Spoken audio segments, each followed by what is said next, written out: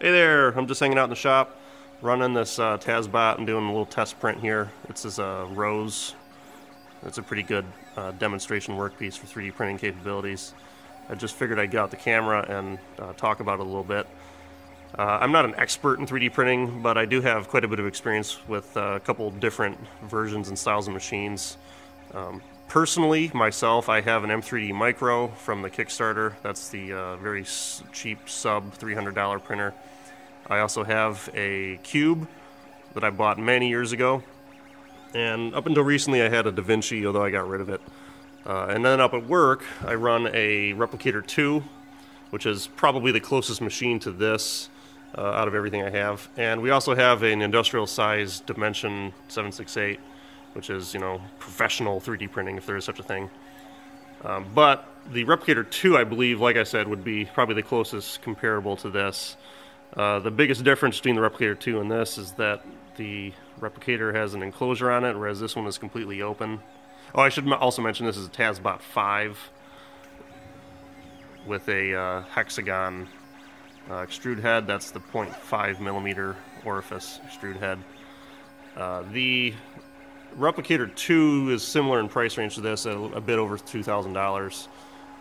But the print quality of the Replicator 2 seems to be pretty good. Now it's all enclosed and it has a heated bed.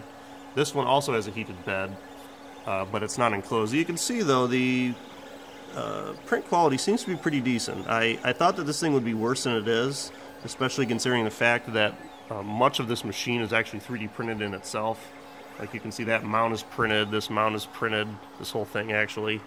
When you look at the head, just about everything you see except for that stepper motor on the side, everything you see is 3D printed, including that gear that's back there turning.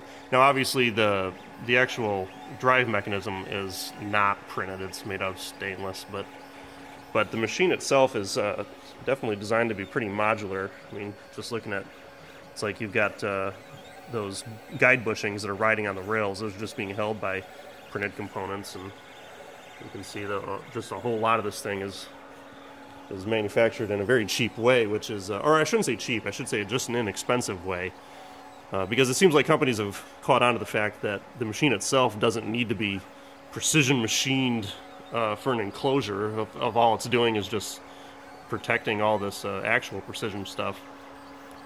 But that's an interesting thing that's setting this machine apart from everything else. The Replicator I would consider to be probably the most cost-effective solution to get like a serious hobbyist level machine. But this one is a pretty good contender though, from what I've seen. I've got, let's see, here's the sample part. This is made out of HIPS, and it's kind of ratty on the outside, but it turned out better than I thought. The HIPS material seems to be a bit more flexible during the print compared to this over here. This is ABS. The ABS is what I use with the other machines most often, and it's, you know, treated me pretty well. Most of my stuff I make out of 3D printed parts are ABS. This thing, however, the dimensions were a little bit off on it. It actually prints with a little cap component, and they're supposed to thread together, although it didn't actually end up working. They're a little bit too tight. I printed it with the full raft, as you can see on the outside of it, and then I guess there's the rest of it there sitting on the trash pile. This right here is not the raft, this is just the brim, is what they call, just to help it bond to the first layer. But dimensionally, this thing seems to be looking pretty good.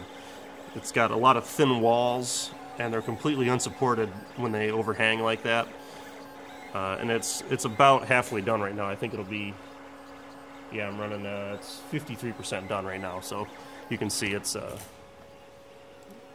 be a little bit taller than that when it's all finished. A good model just to test out the capabilities as far as I'm concerned.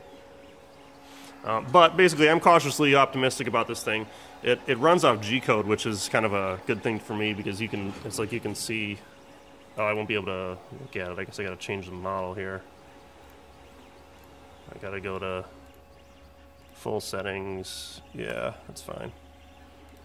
You can see the start and end of the module there for the G-code, which is an interesting thing. I don't really plan on using that much, but it's nice that it actually has that ability that you can go in and edit it. And ultimately we might end up adding additional hardware features to this machine just to see what we can do with it. Seen some interesting things out there where guys are doing that stuff. But anyway, I got to go to work pretty soon, so I'm not sure if I'll have time to finish this model and show everybody. But this is what it looks like right now. It seems to be working pretty good. This machine is only about a week old, so I guess we'll see what happens when it gets finished. But anyway, if you have any specific questions for me in relation to this compared to any of the other printers I mentioned, like the Micro, the DaVinci, the Replicator 2, or an expensive one like the Dimensions, you can just go ahead and ask, and I'll try to help you out. But until then, I guess that's it. So, thanks for watching. Bye.